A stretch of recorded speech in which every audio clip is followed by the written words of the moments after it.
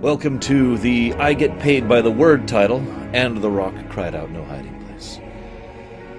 I'd just like to say, really quick as an aside, that I really like this episode.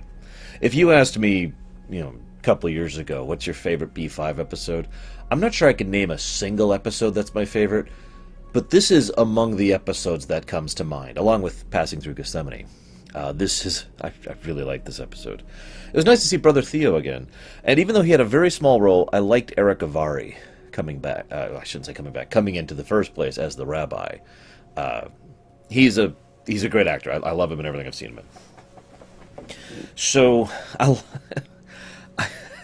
there's two basic plots in this episode that are thematically linked, the A plot and the B plot, kind of unlike last week.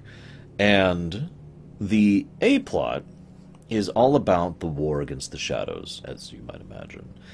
But before we get to that, I want to mention that they're moving forward with the whole telepaths going to the front lines thing, making a real effort of fighting back. I also find it interesting because Jakar basically says, I want to send my people with them. I find that interesting because the episode never bothers to further go into that point, but it's an extremely political choice to make if you think about it. All of these people who are loyal to one person who is tangentially loyal to us are now going to be stationed on all of these ships. Now, from a basic for now perspective, that's logical. They are there as bodyguards to defend the telepaths. And that's probably one of the reasons why Jakar is like, this is just a duh for me. Why wouldn't you do this? But there's a lot of problems with that, especially in the eventually possibility, or the possibility of people who don't really trust the Narns. I know it's hard to remember this, but as recently as 3 years ago, in lore, the Narn were a severe aggressor race who were fairly antagonistic and didn't really do much other than, shall we say, politicize amongst the lesser races. So, yeah. Now, I'm sorry, I should put lesser races there, because obviously I don't mean that legitimately. So, I forgot to do the quote-unquotes. I do like how Delenn outmaneuvers Sheridan, by the way. It's like, I have told them that you will attend, and if you do not attend, then I will be lying, and it's acceptable to lie to save face for another, but I will be publicly dishonored if you do not attend. And Sheridan's like, okay, fine, God. But I also like how she maneuvers around him throughout the course of that entire scene to basically just to get him to smile. It's nice, the way it's presented.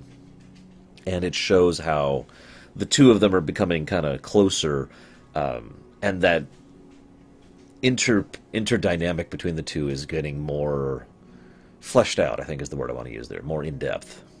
Because we are now at the point where Delenn feels comfortable enough to flat out be like, hey. So I have a note here.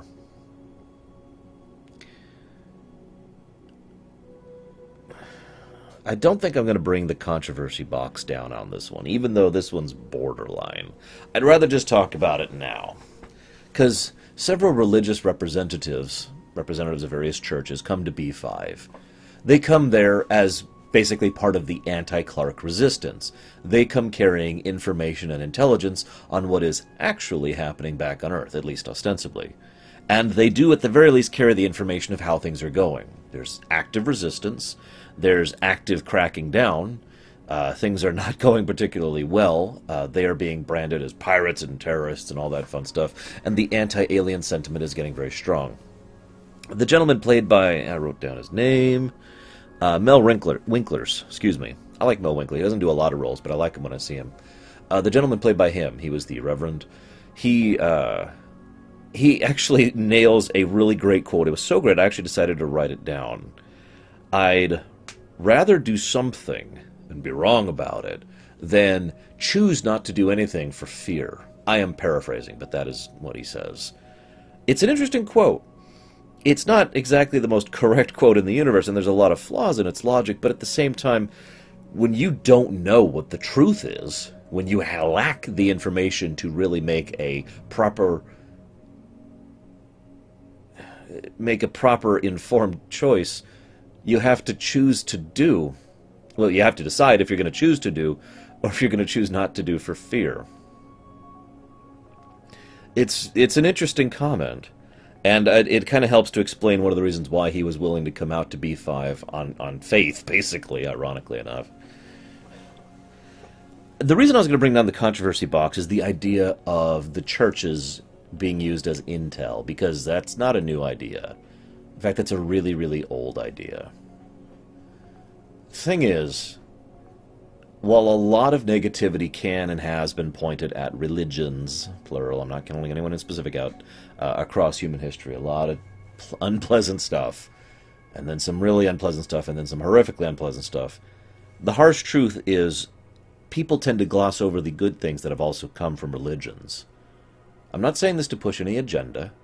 I'm merely pointing out the facts of what is. For example, if not for the usages of the church, some churches, I really should make this more clear, I'm being too generalized, some churches in what is colloquially referred to as the Dark Ages, correctly or incorrectly,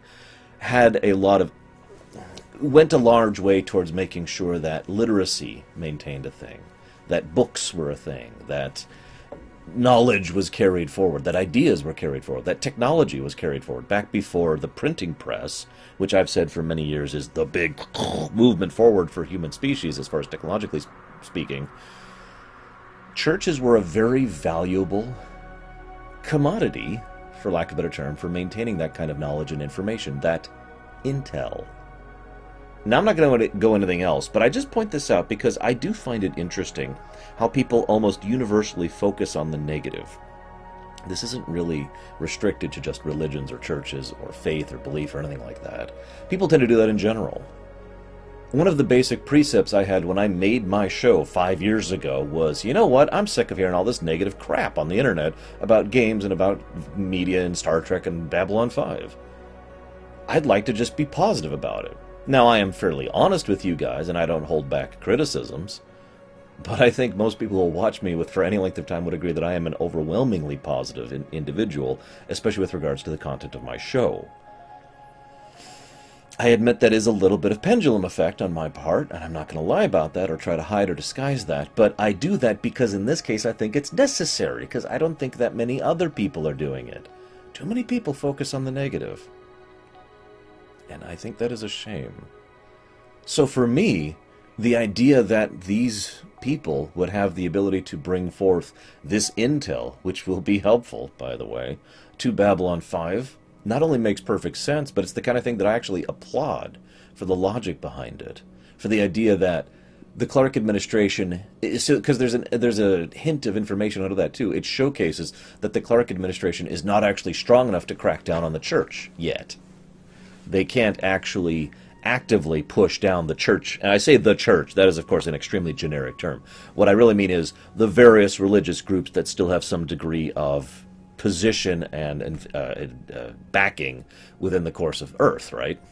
Because you notice they went out of the way to showcase multiple people from multiple religions unifying in order to fight against a common enemy, which is a nice message by itself, by the way, and very in keeping with Babylon 5's core theme, as I've put, the unification despite differences thing. But again, emphasizes that the Clark administration can't just shut down these churches, these religions, these faiths. And I think that's done not just from a logical setting building perspective, but also because that's kind of this episode's message as a whole, for good and for bad. This episode is not just a hope spot. A hope spot is when it's like, oh, things are going to be better. No, everything worse and everything is horrible. This episode is a very concrete and solid win for the good guys, in every respect. It's one of the ways the A-plot and the B-plot tie in very directly. So, to continue really quick here, because I'm getting ahead of myself here, I love the dynamic between the religious leaders. It's a shame that everyone except for the Reverend doesn't really get a lot of lines, but there's still some good banter there, and there's some good interaction. I like his approach, the Reverend again, but I love most of all the way he convinces Sheridan. He does it by not convincing him. I've actually used this scene when referencing certain things in real life to other people. This scene and a scene in the episode First Contact, not the movie, the episode First Contact over in TNG. In both cases, someone involved convinced someone of something by going out of their way to not try to convince them. And the Reverend doesn't say, you need to appeal to God. He doesn't say, you need to go do this. I don't know why I'm affecting an accent. I'm sorry. I don't mean to do that. I was just trying to use a voice other than my own. I will use this voice instead. No, I'm kidding. But he doesn't say, you need to appeal to God. He doesn't say you need to do this. You need to do exactly what I do or else you're screwed. He says, if I sweep... I'm just going to cut to it because the analogy he uses is fantastic. If I sweep my floor, all I've done is sweep my floor. But if I help you, then I've helped you. And I really like that approach and that analogy.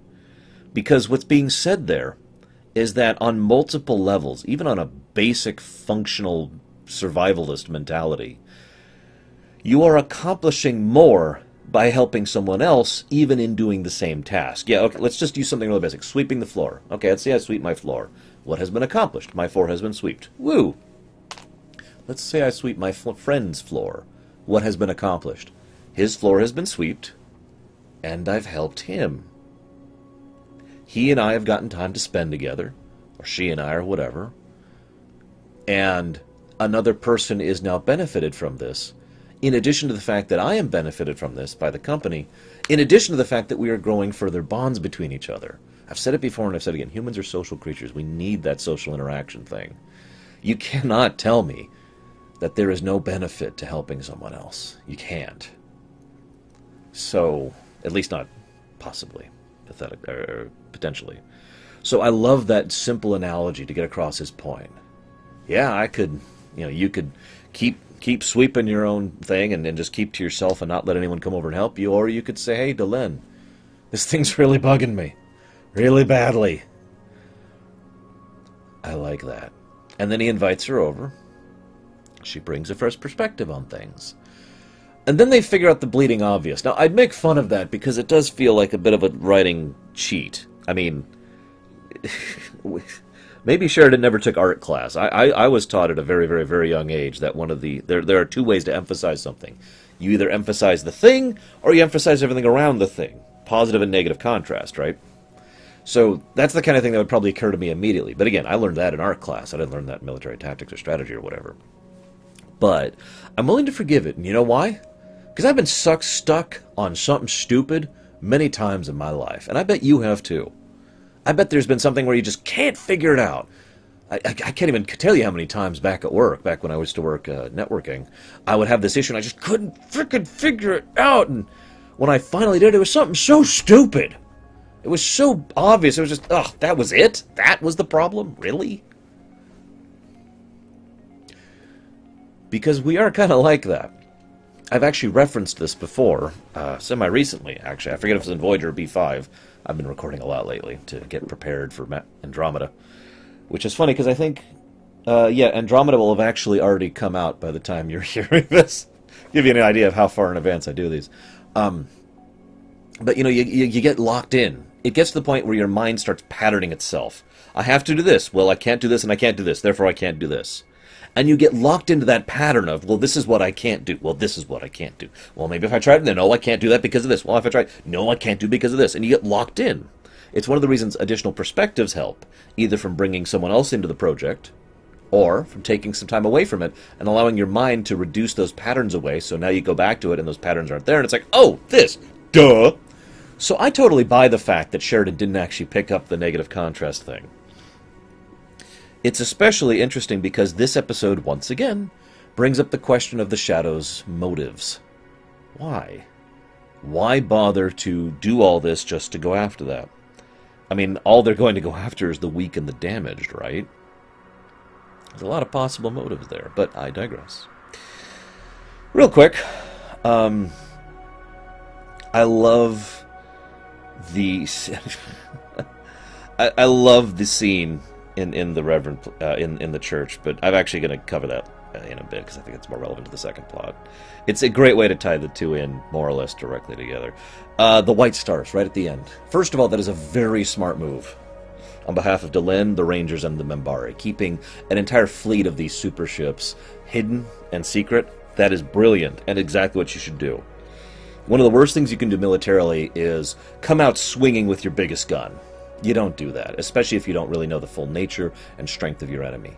You keep that hidden until you either need it, or until it's a situation where you now have some kind of advantage and can take full use of it. B5 has actually already covered this particular form of strategy. I forget the episode, the specific episode. It's part of the three-parter, when they had to send the White Star to go take out that one shadow vessel that was back in Sol, the Earth system. And I liked that, and I like it here for the exact same reason. And now, not only do we have a weapon that can hurt the shadows, the telepaths, not only do we have an understanding of their tactics, not only do we have a lot of people unifying to fight them, but we've also got a fleet of White Stars. I almost said Death Stars. We have a fleet of White Stars now. Like I said, we've got a real, genuine victory in this episode. Which brings me to the other thing.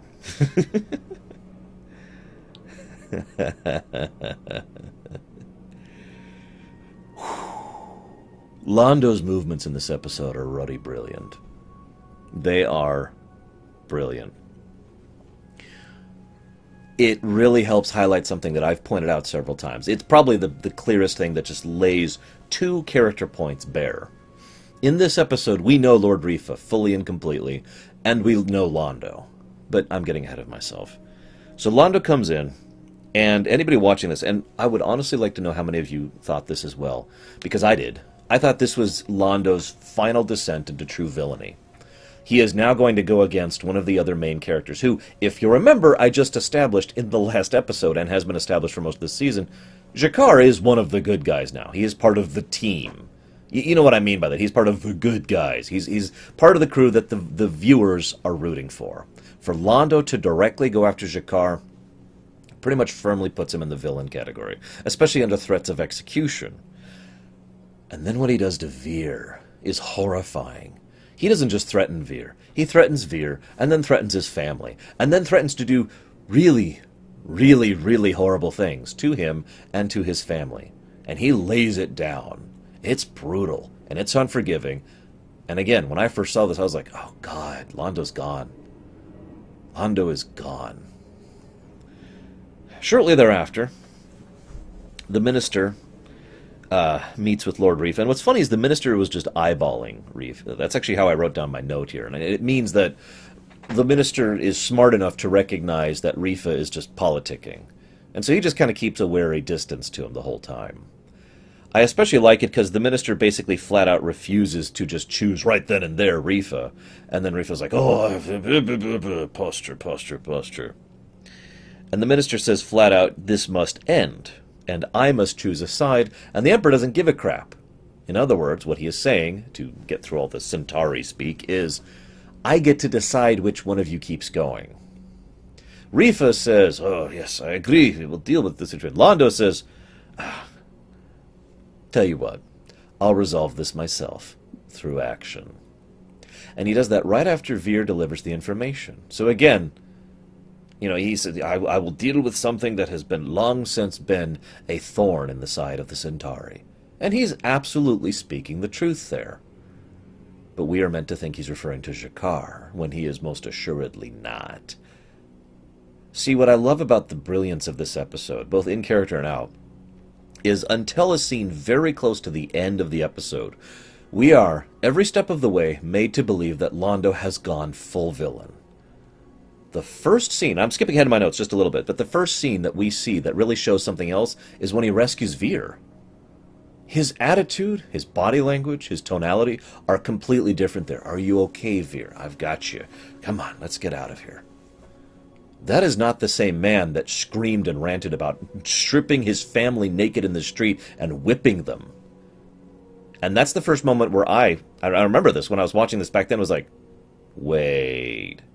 And that's when I put two and two together, because Rifa has a telepath. Londo brilliantly used Veer for two reasons. Because Veer does actually have cred with the Narn, and because Veer is a good person. Thus, Veer had to be told, to be made to believe that Londo was this horrible, vicious person, which Rifa wouldn't even consider vicious and horrible. But it would be something that would bother Veer, which means it would be at the surface of his thoughts and thus easier to scan by the telepaths, ensuring that he isn't so mentally damaged in the process. when he is quite literally mind-raped. Then, he also, being a decent person, and this whole thing, would thus have cred with G'Kar in order to be able to get this information to him. And, of course, finally, and most importantly, he would then, be much relieved when he learned the truth. No, we're not going after G'Kar. That's ridiculous. No, we're going after Rifa. And, of course, he couldn't tell Veer any of this before because of the telepath. Lando's right. And it's a bit of a shame because Veer at the end is like, I thought I knew you. And yet the really weird thing is, this is Lando's first step, really, to coming away from being a villain. He has done that full arc, all the way up until being a villain, up until and including the Veer Sick Kodo or whatever, Sick Kodo Veer, something like that, you know what I mean. This is him finally beginning, arguably his third character arc at this point in time, third or second, moving back towards the side of the good guys, moving back towards redemption. And what's funny is technically we kind of knew this was coming, not just because of the prophecy, but because we've seen the future, where Emperor Lando wants to do good. You remember that? So we've already got this impression that Lando is a better person than he is portrayed to be. Or at the very least, wants to be a better person than he's portrayed to be. Now, I admit, I like Lando's character a lot. It's one of the most in-depth, fully fleshed out, awesome characters I've seen in fiction in a long frickin' time. Him and G'Kar are right up there as my favorite characters in this show, and I say that without hesitation. And I do like a well-done redemption story. And it is my opinion that Lando is going to have one, that he is going to start shifting back towards our side. We'll see, though. And I will freely admit, it's really up to us to decide if he does that or not. I've actually brought that question up before to my viewers. Do you think he can be redeemed? Do you think he could turn around? Do you think he could shift sides? And I got a variety of responses to it, which is awesome! You always know you have a great character when a lot of people see it in a different way. So, a couple other notes about the Lando side plot. I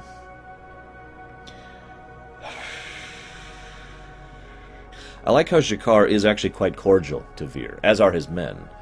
But not really nice, not really friends, just cordial. But he is willing to listen once he mentions Natoth. Then, Rifa gets Veer and offers him a token carrot, and I mean within seconds of offering it. Like, what happens is Veer says, and then Rifa's like, oh, well, okay, bring in the mind rape. I mentioned earlier that we really know who Rifa is in this. It's completely laid bare. Rifa is an obvious, boorish T-Rex. He is a bad politician. He does big, streeping strides, There's no subtlety to him. There's no complexity to him. There's no actual reason to stay loyal to him, either, if you think about it.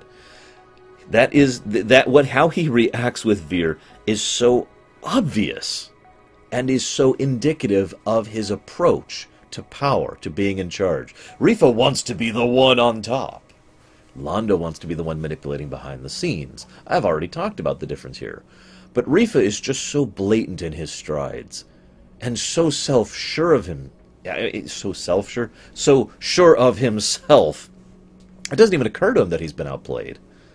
Even when Lando starts speechifying, he's just standing there. Even when G'Kar comes up and tells them about how they're going to execute him, he's just kind of standing there. It's not until they actually start charging that it finally penetrates that thick skull of his that, oh crap, I'm about to die.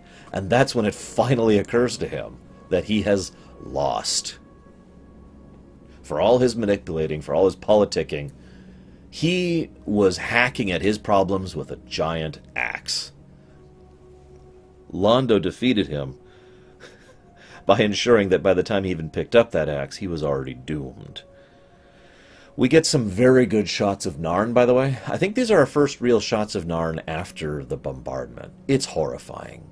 They even talk about the particulate matter, which isn't even going to settle for years. Oh my god.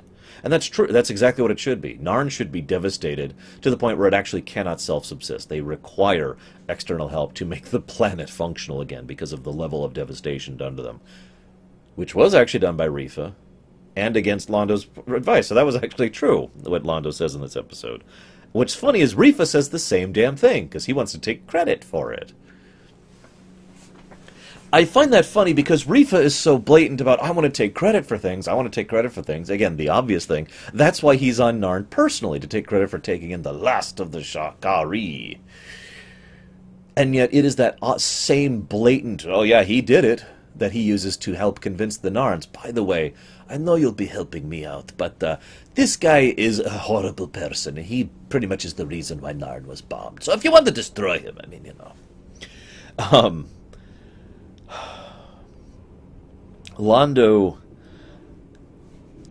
So I've actually heard this debated for some time. It's such a little point. Do you think Londo told Jakar of the plan before the hologram scene? I think he did, for two reasons. One, Jakar clearly was just like, okay, unconcerned.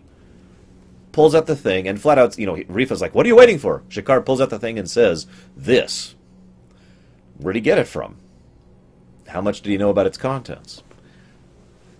Now, Londo does have to convince the Narn a bit of doing what he wants, but notice it's all about convincing the Narn, not Jakar himself.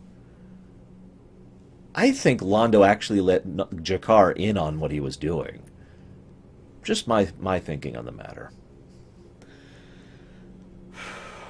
And then... and then Londo's core mentality is utterly laid bare. I've talked about this before, because it's my job as an analyst, but this is when Babylon 5 just lays it out there, takes off the blanket, or takes off the wrapping paper, and you can see what the president's know. Londo cares about his people. I know this has been stated many times before, but it's laid out there in this episode, because ultimately, why he went after Rifa? I mean, yes, you hurt me. You were a political rival, and you killed the only person I actually loved. But you know what, Rifa? You have ruined the Centauri. More or less personally, and definitely deliberately. You have ruined us. We are now a people to be feared, who are weakened, and, well, let's go ahead and say this, even though this is kind of spoilery. The Centauri, as a people, going to be doing a hell of a lot worse soon. Pretty much directly because of Rifa. So he says, no, it's not enough to just kill you. I could do that anywhere. I need you and your influence and your house destroyed. I need you and all like you to never be able to hurt our people again. And given Londo's obvious bias against Narn, the fact that Londo is willing to just go to the Narn and be like, here, and work with them and coordinate with them, says volumes about how much he absolutely hates Rifa. And ironically is one of the more common methods by which to slowly bridge gaps between people. Enemy mine. That situation. And then one of my favorite scenes in all of Babylon 5 happens as this raucous, joyous music is played as Lord Rifa runs for his life and is beaten to death. There are some despicable people in this show. But in my opinion, Rifa is one of the most despicable. He may not be as evil as some other characters, like the one we'll be meeting in Season 4. Some would argue Bester is worse. Some would argue Clark is worse. And those three, Clark, Bester, and Cartesia, basically form the triad of individual villains. Not organizations, but actual people within Babylon 5, Season 1 through 4. But, Rifa, I guess I would call Rifa the Arl Howe, to use the Dragon Age Origins equivalent. While Logain is more, the antagonist of sorts, Arl Howe was the bastard. The self-interested, self-important, I don't care what happens to anyone else, completely selfishly evil character. And that pretty much describes Lord Rifa. He might actually be the most evil, neutral evil character I can think of right off the top of my head.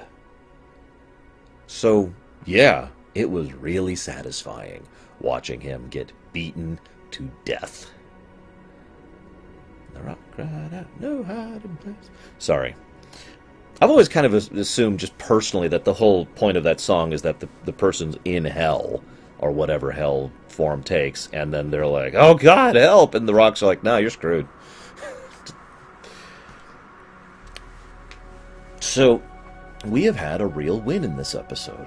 We have this fleet, we have a strategy, we have allies, and for the first time, Londo is close to approaching the beginnings of shifting back to our side. And Lord Rifa, a definitive villain, who is definitively against us, has been removed from the picture. As an aside, I like Londo's final quote. Sooner or later, he wanted power, he was interested in himself. I said it from the start. Sooner or later, it would destroy him or us. Better it was him. And I think that's probably the only completely truthful thing he said to the minister at the end there.